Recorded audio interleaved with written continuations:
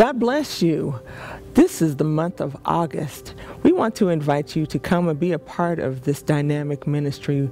Our weekly program includes Sunday morning, Sunday school beginning at 9:30 a.m. with prayer. Sunday school is always in order. We teach here that a child saved is a soul saved plus a life. Come and be a part of our Sunday school ministry. We offer classes from infancy all the way to adult. So we have so much planned for you. Once again, that's Sunday school, Sunday mornings beginning at 9:30, followed by our morning worship services that begin at 11:30 a.m. Our weekly discipleship starts off during the week, Tuesday through Friday mornings beginning at 9 o'clock with prayer. Prayer is always in order. The word says that men ought to always pray and not to faint. If you would like to come and be a part of our prayer service, that begins once again Tuesday mornings through Friday mornings at 9 o'clock a.m.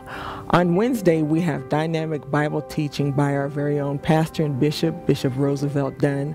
He covers very relevant subject matter for the times in which we are living in. So please come out and be a part of us. Once again, that begins with 7 o'clock prayer.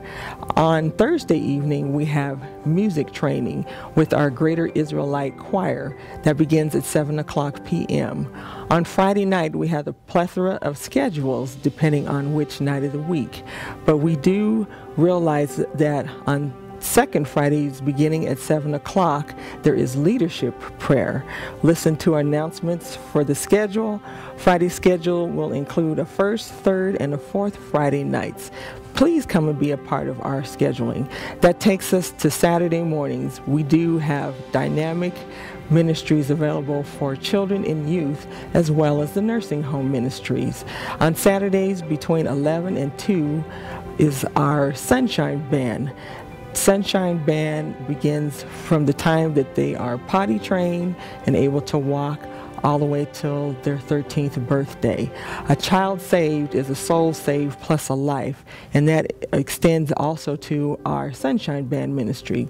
Also on Saturdays, we do have a dynamic youth ministry beginning at 11 o'clock on first and third Saturdays. That is called our Purity. Those who are in that age group, once again, have so much that they are exposed to in the world with the times of what we live in. It is nice to bring them to a place that teaches them responsibility, teaches them structure, teaches them everyday living, instills good moral principles in them from a spiritual background and development. So we want to invite you to include your children in our Purity. Also on Saturday mornings on first and third, we do have a dynamic nursing home ministry. For those of you who are needing just a little bit of assistance, we also want to encourage you to come in around 9 o'clock a.m., 9 to 11, as we have our Open Hands Pantry Ministry for those who are in need. These are your announcements that we have for this week. Once again, the week starts with Sunday school, and we go into our morning worship.